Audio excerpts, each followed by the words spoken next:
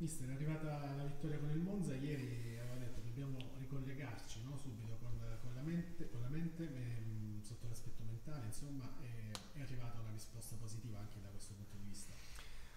Sì, anche se ogni tanto i nostri momenti di blackout ce li abbiamo e questa è una cosa che va migliorata, però non avevo, come dire, auspicato l'arrivo della sosta perché stavamo bene ed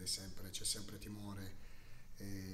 alla ripresa, anche se siamo riusciti a lavorare nel modo giusto, con i giusti numeri.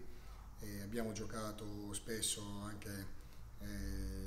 grazie alla prima squadra con la quale abbiamo fatto delle partite contro, quindi sono riuscito a dare un po' di minutaggio a tutti. Il fatto di giocare di lunedì mi ha permesso di recuperare, di avere un giorno in più per preparare la gara che insomma ci portava ad affrontare una squadra che secondo me ha dei punti in meno di quello che meriterebbe, davanti da centrocampo in su è una squadra che può mettere in difficoltà chiunque e siamo stati bravi a sfruttare diciamo, le loro debolezze e ad ottenere la sesta vittoria in 7 partite, che penso sia insomma un bottino di tutto rilievo e di tutto riguardo. C'è anche una classifica importante adesso, cioè siete riusciti con questa vittoria a rimanere attaccati a quel trenino lassù. Sì, sì, ragazzi li sentivo in questi giorni parlare di classifica, li sentivo commentare i risultati delle altre squadre, quindi vuol dire che insomma stanno entrando mentalmente nel, nel capire quello che possiamo fare, che possiamo divertirci, che è un campionato dove anche quest'anno possiamo dire la nostra, a patto che la solita crescita mentale avvenga velocemente. La prima di partite che ci porteranno a Natale era importante iniziare bene, avrò bisogno di tutti, cercherò di dare spazio a tutti perché è il gruppo in testa a tutto quanto e quindi mi piacerebbe e sono convinto, non mi piacerebbe, sono convinto che tutti i ragazzi e componenti della rosa si faranno trovare pronti quando ne avrò bisogno. In avanti c'è il Russo che il titolare insomma è una certezza, un altro dovrebbe essere Kevin Bruno insomma che è rientrato dall'infortunio, il terzo elemento lo sta un po' rotando, no? Perché inizio il campionato neofito, poi Caragliea, poi Knezovic e lì mi sembra che manchi ancora qualcosina, anche se stanno rispondendo bene. Sì, è una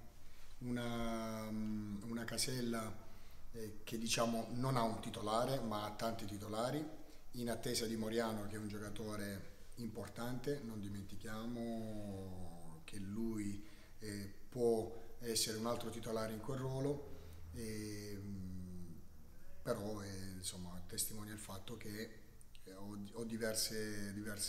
scelte che posso fare in base all'avversario, in base al momento di forma di ogni singolo giocatore, in base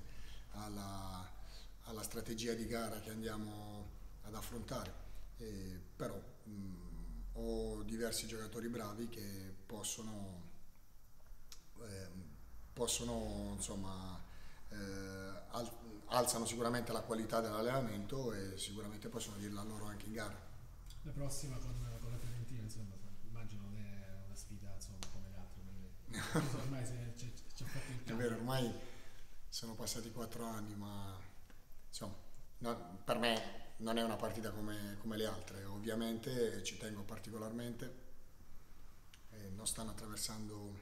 un buon periodo, ma anche perché è una squadra molto giovane, una squadra che ha tanti 2006 dentro e che